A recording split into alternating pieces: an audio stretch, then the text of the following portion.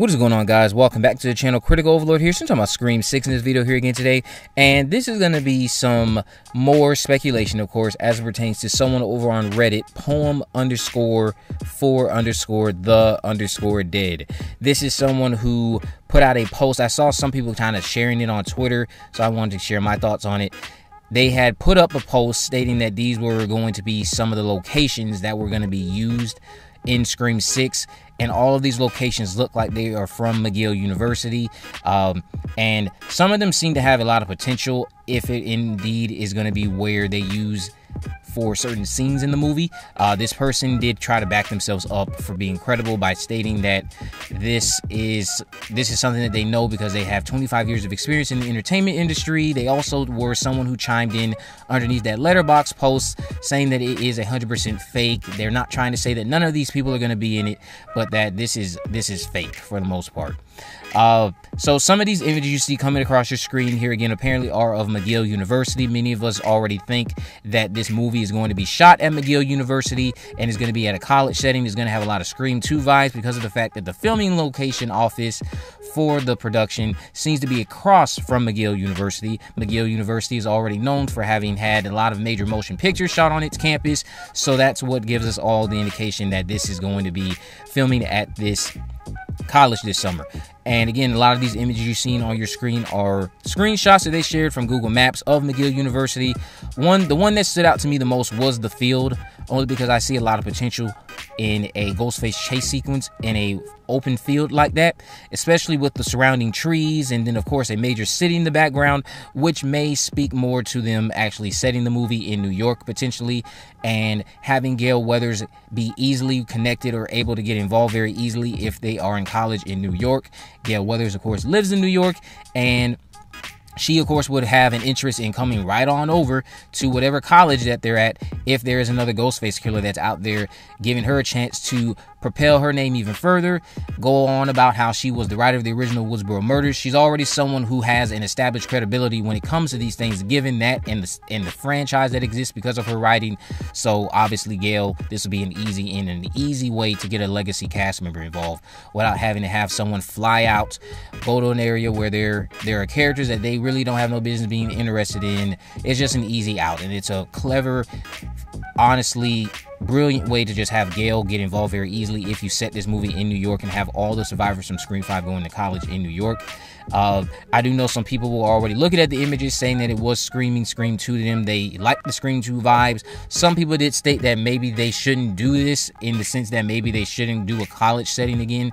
Honestly, I think you would be taking this, I think you would be more open to this than having a setting in Woodsboro once again. That's not to say that Woodsboro won't be shown in the film, because I would love for them to actually show us Woodsboro at one point, but it's not taking place primarily in Woodsboro. You could have us see another sequence of Modesto even, but again, the movie just wouldn't be taking place primarily in Modesto or Woodsboro. It would be taking place primarily in New York. If Kirby is in the movie, how does Kirby become involved in this? I don't know. I mean, maybe you could just go out of your way and say Kirby is in New York too at that point, but then again, you know, obviously the minor critiques would be that everyone was coincidentally located in the same area in order for this narrative to occur. So I think with Kirby, at least somebody who's not connected to those surviving cast members, the immediate cast members like Chad, Mindy, Sam, and Tara, they, somebody like a Kirby, they should be living somewhere else. They shouldn't be living in New York, and then of course Gale's in New York, and then let's say Sydney's in New York. Like, come on now, they're not all living in New York.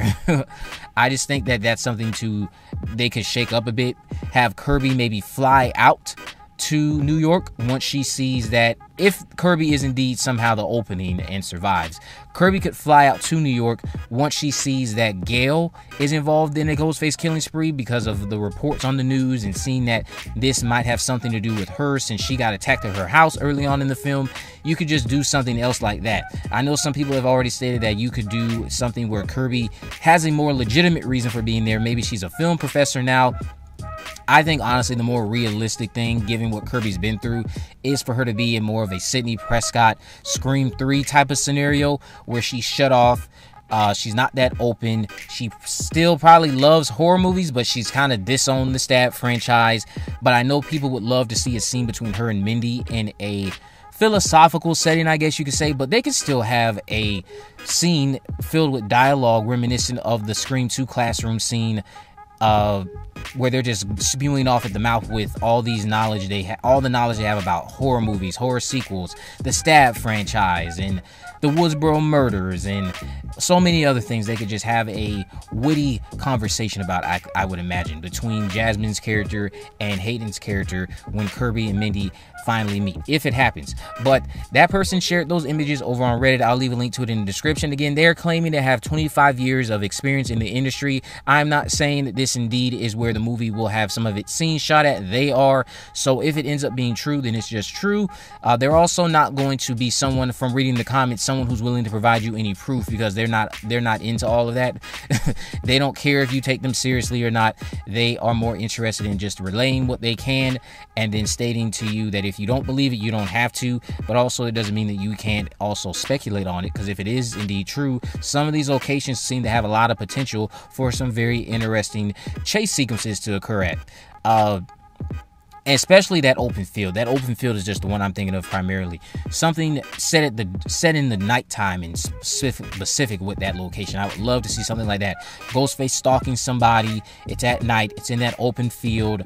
Maybe there's multiple Ghostfaces involved in this chase sequence as well. Maybe that'll be the very first time in the movie you have at least confirmed to you early on. Yes, there are multiple Ghostfaces, but then the twist in the end could be there's 3 or there's 4. But then again, maybe some of you might think that's too much and you would prefer they just stick to 2 or 1. I know I've also not stated this recently, but I do think they could pull off one Ghostface killer as long as you don't shoot it in a way that points to there being more than one. Don't make it seem like there's more than one with the way you have the person moving very fast, like how Roman was. But I think that was mostly due to the fact that they changed while they were filming and decided not to have Angelina be his partner. But that's really neither here nor there. Let me know what you guys think about some of these potential scouting locations for where scenes could be shot regarding Scream 6 down in the comment section below. Do you like it? Are you happy about the college setting potentially being an actual thing? If you haven't already, of course, make sure you subscribe, turn on post notifications, you never miss a video. In the description, I have links to my social media accounts on Facebook, Twitter, and Instagram.